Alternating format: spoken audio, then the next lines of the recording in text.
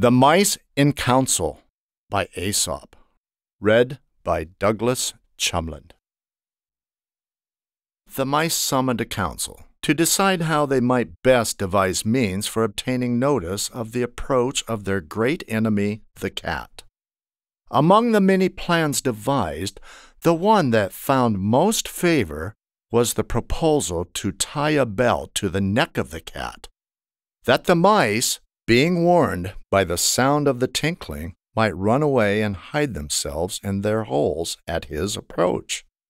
But when the mice further debated who among them should thus bell the cat, there was no one found to do it. Let those who propose be willing to perform. The end.